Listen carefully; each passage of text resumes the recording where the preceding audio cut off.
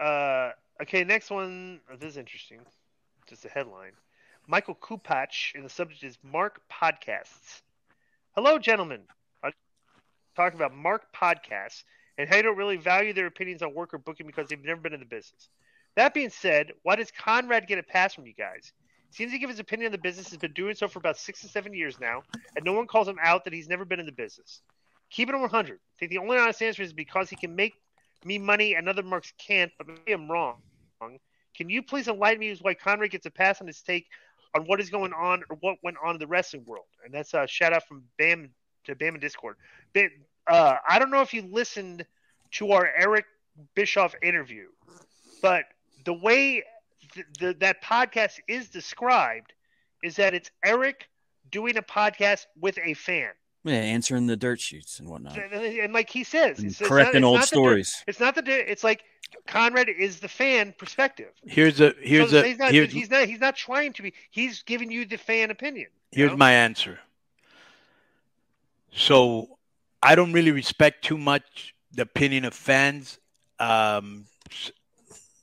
What are they going to tell me that I don't already probably know or seen or done?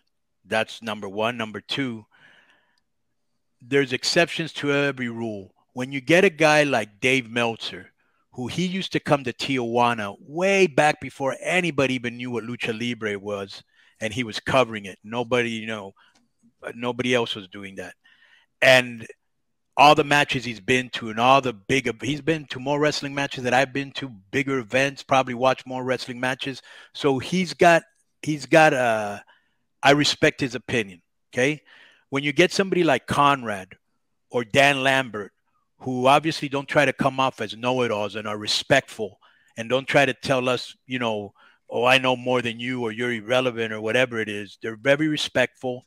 They're guys that they're very successful in what they do, and they're big fans, but they're respectful, and they're not trying to come off as know-it-alls or I know more than you. That's why they get a pass.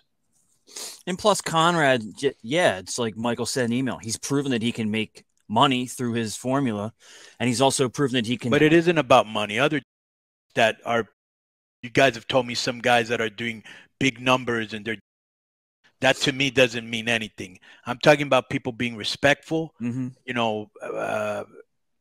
well-informed, and that to me is the difference. Right. But I'm saying if he's put together live events that have drawn, conventions that have drawn, he's proven that he's more than an average fan, Well, he's like definitely and he's very good at the interview process.